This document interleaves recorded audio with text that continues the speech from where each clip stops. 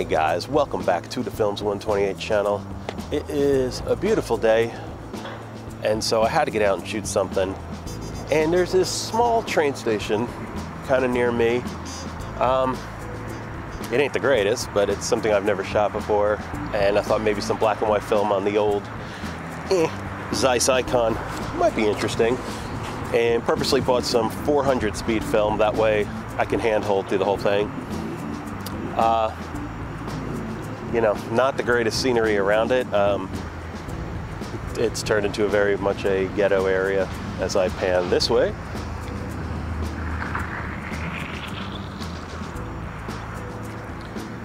But what are you gonna do? So I don't know, we'll see if we can get some shots here, something that looks interesting. And I don't know that I want the ghetto stuff in the shot, but maybe I do. Maybe it'll look good, I don't know. Let's see what we can do here.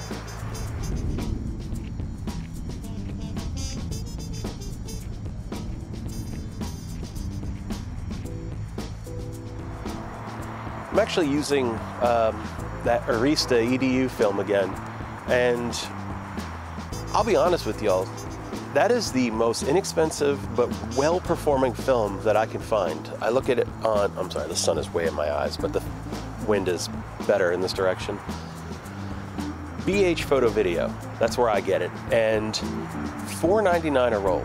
And sometimes they mark it down even lower than that. If you can do better than $4.99 a roll for medium format film, share in the comments because I want to know about it. But I think it behaves perfectly fine. I think if I'm going to go somewhere and I want artistic, perfect, I'm probably going to use something like a Delta, you know, Ilford stuff, Delta HP5, maybe an FP4. And if I'm going to do color, I'm going to do an Ektar, things of that nature. But portrait sometimes. But if I just want to shoot and I don't mind that I'll just Photoshop something I don't like, this film, this Arista EDU stuff, and I've used it at a couple different speeds, I think it's a great film. For $4.99 a roll, I think that's pretty darn good. And it's just not a paid advertisement for them because I don't get paid for them, but I'm just saying, some people are getting really, like, film's getting a little expensive, so I'm just sharing what I have found with a decent price. So obviously with the old Zeiss Icon, there is no light meter. So we'll check the phone light meter. And I think it's so bright and sunny that one check is gonna be enough. I'm not gonna have to revisit it a bunch of times. So let's just see what we're cooking at. I think it's gonna be pretty dang high. So if I do F22 towards the sun here,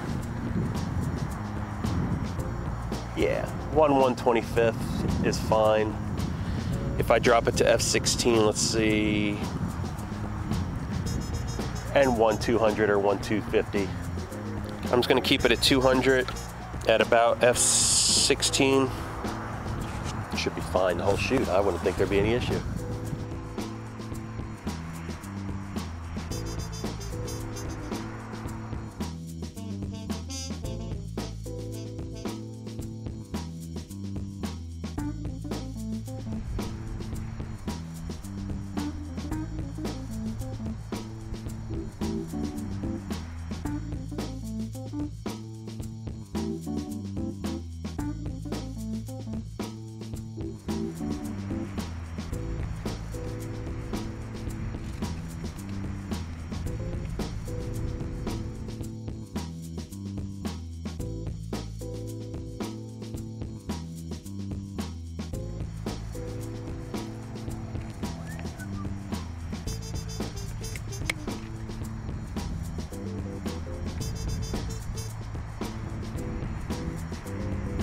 Not exactly a riveting area.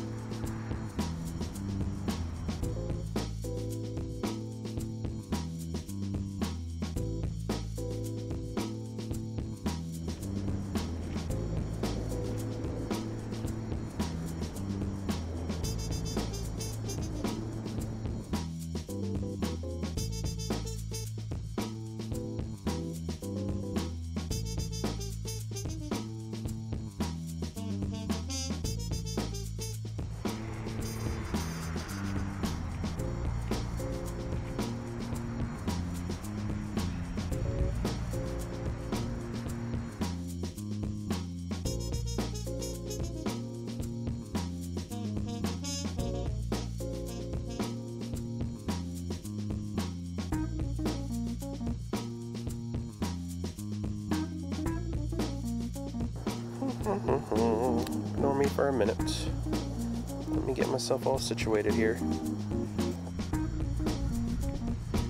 I might as well stop it.